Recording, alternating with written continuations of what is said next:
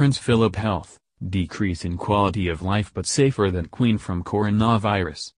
Prince Philip faces a decrease in quality of life, something many men his age experience, a medical expert warned, but he is still better placed than the Queen to deal with the coronavirus outbreak. Prince Philip retains the ability to walk unaided and a strong mind, as footage of the Duke of Edinburgh leaving hospital in late December showed.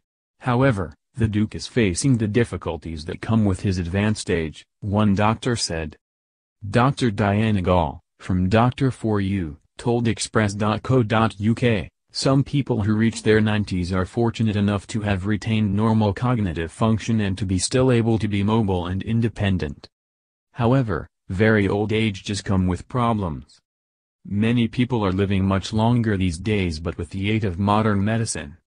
Medicine helps to manage some of the problems many people of Prince Philip's age experience, and the reality for the average 98-year-old is a decrease in quality of life. They may not be able to do some of the things they've always enjoyed in life, and they often have to rely on medicine and care services to meet basic needs. However, the doctor added, Prince Philip's active lifestyle, first as a Navy official, then a hard-working royal with a passion for walks, carriage rides and sports, and privileged life, have surely helped to fend off the troubles coming with age. Dr. Gall continued, the Duke of Edinburgh has reportedly always been a keen walker, exercised each day, ate moderately, and maintained a healthy weight throughout his life. All of this helps to prolong life. Walking is very beneficial for health. A daily brisk walk can protect and strengthen the heart, protect the joints from arthritis, and boost immune function to protect against diseases. This can help to avoid problems in old age and increase the chances of living longer. Prince Philip has been living a rather secluded life in Sandringham since early September, according to a source.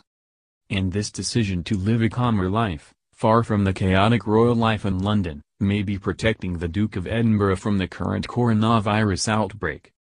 Dr. Gall said, the Queen may be at a lower risk than the general public, but at a higher risk than Prince Philip if she is out and about meeting people rather than staying more isolated like Prince Philip.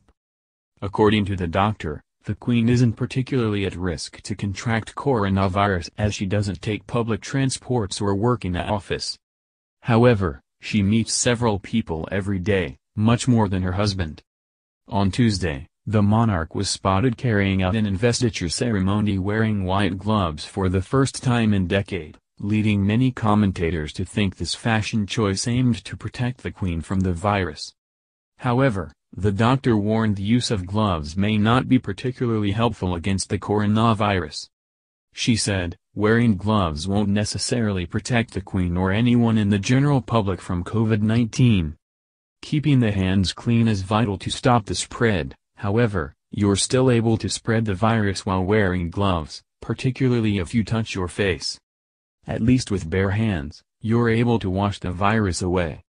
Gloves are more appropriate for health workers who come into contact with bodily fluids.